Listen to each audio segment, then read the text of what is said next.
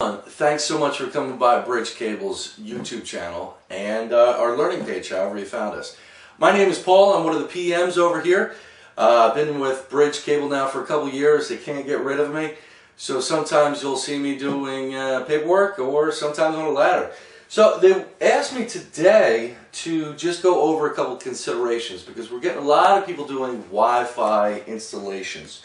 You know, they think that the cable business, you know, is evaporating, but that's not the case at all. With the wireless, you still need the backbone.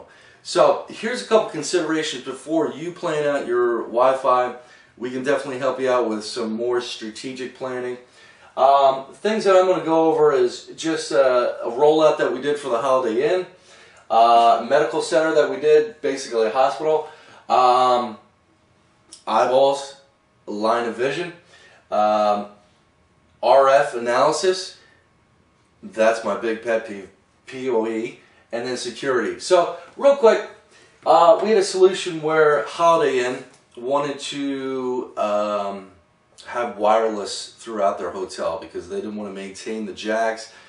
Guests were kind of hitting the RJ45s a lot, so they were always breaking their patch cable. So wireless was more of a managed solution. So for example, one thing that they wanted to do was just throw up some WAPs, wireless access points, on the floors. One thing is their first floor, this is 4th floor, 3rd, 2nd, and 1st.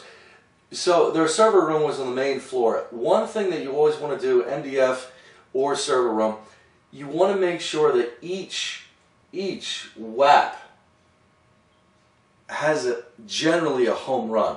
Now sometimes in this situation the Holiday Inn had approximately about 8 WAPs on there. Now to have all those cables going down there, kind of overkill. So what we did in this solution was, sometimes it will work, but for this particular thing what we did was on each floor and on different wings, what we did was we had a home run from each floor going down to the server room. So you've got the security, you've got the strength of a clear shot, a home run to each floor to the server room. Then what we did was we just piggybacked, bolt, bolt, bolt, bolt, not on the WAPs, but from this actual switch, we just fed the WAPs over there. So you had a nice clean connection. You didn't need to have, I think there was about 64 WAPs there, so you didn't need to have 64 home runs there. What we did was we just had a Cat 6 network, and we just home runned each floor. There was a couple different wings, and then we just fed the WAPs through there. So that's great. Now, medical place that we just did, 2nd floor, they just needed that redone. There was a problem there. We just did a complete home run down. There was a server closet on the 2nd floor, so we just did a home run. Now, this brings in this line of sight and also an RF. Now, a lot of times people will try to say you need to have an RF, a radio analysis of the building. You know, if you got concrete or if you got drywall, your signal is going to be a little bit degraded, to say the least. You know, for example, this is just the diagram of the building. So a lot of times if you just put a WAP right here, you're not going to get it right there. So rule of thumb is line of vision. A lot of the WAPs will have a certain range. So for this particular situation, line of sight, and WAPs are only about $64. One should be in the middle right there. So what we did was we saturated it with line of sight. Now, as it turns out, even with the concrete, once we did run our scanners, if you were all the way over here, you couldn't get this, but you can basically get the majority. So there is a cost with running an RF analysis. Now, the Holiday Inn, we did do a RF analysis because, you know, budget allowed for it, and also there was just a lot of rooms and there wasn't much room for error in there. So with an RF, you can run an analysis on your entire building. Line of sight is always a good rule for us, and that's what we did in this solution, and it worked out beautiful.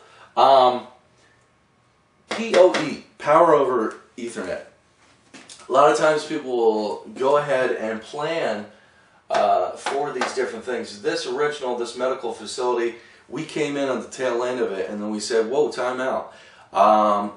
You're going to put the WAPs in the ceiling, but where's the power? You know, so make sure you're planning for PoE, and the cost difference on those, peanuts. So you want to make sure you get PoE switches and the WAPs. Cost is very next to nothing. Security will also offer a option for security. So when you do roll out the wireless, you want to make sure it's secured. One of the best things you can do is have a separate portion of your bandwidth for guests, and that's always something. Here's something to consider too when you're handing out your passwords for your WAPs.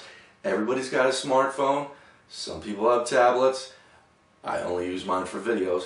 But that's going to eat up your bandwidth. So what I would really highly suggest is security on that, and keep in mind people's smartphones, because that's really going to chew up your bandwidth. So thanks so much. Please feel free to contact us, 877-832-1206. Follow the hyperlinks below. We would love to be able to talk to you. Just some considerations before you plan your Wi-Fi. Thanks.